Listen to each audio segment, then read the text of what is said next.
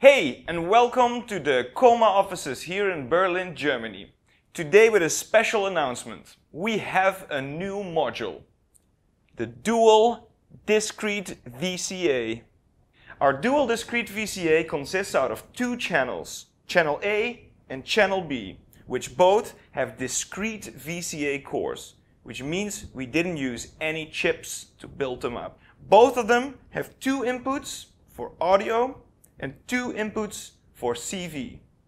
You can of course set the gain for every input, and there's a slope control, which allows you to set the slope of your VCA and change it from linear smoothly to exponential, which is really cool. What counts for each KOMA module also counts for the VCA. High quality sound by default, noise by choice.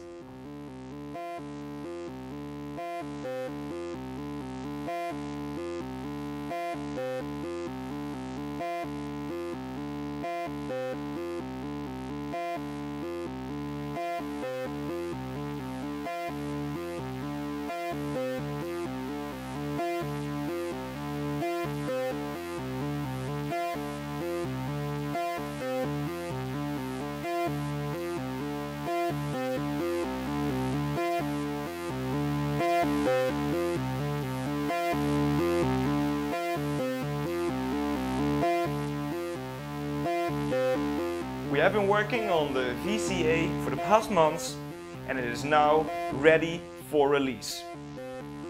To give you a bit more information, let's move over to Otto in the development cave to give you the nitty-gritty about what this thing is all about.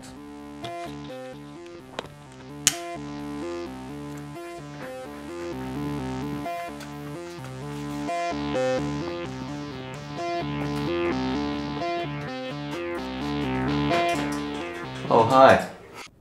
Hey, it's Otto, the analog designer at KOMA Elektronik.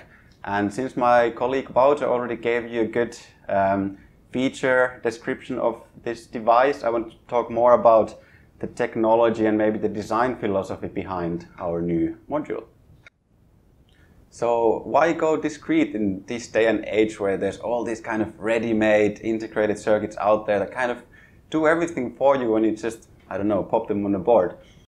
Well, turns out going discrete is a good challenge, and from that challenge I think a lot of creativity can come into the design process. And I don't know, in this particular case I found that I could really sort of dive in deep into the little tiny details of how the unit performs when working with different levels of audio and control voltage signals, and I think those tiny things actually make a big difference in the end when it comes to the playability of the module. One cool thing about these transistor-based circuits is that when you kind of drive them to their operational limits, they start to really behave in interesting ways and that also sound nice. The transistors tend to inherently have rather nice overdrive and saturation characteristics, and yeah, those aspects I wanted to also explore with this design. But don't get me wrong, at the same time I wanted to achieve the sort of polar opposite of that, which is transparent audio path when the need be, and also, you know, up to spec modern signal to noise ratios and noise floors and all of that stuff, because yeah, like Wouter also said before, with this thing we have good quality sound by default and noise by choice.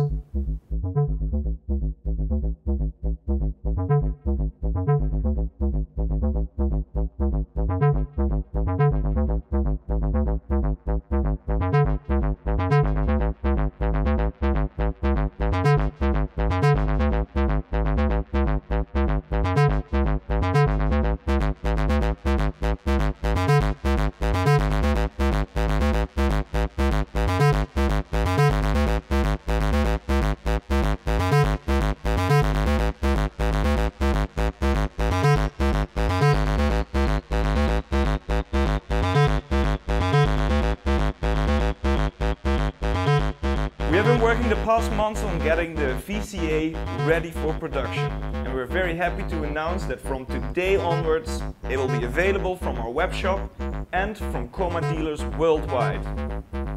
Thanks a lot for watching, and hope to see you soon again.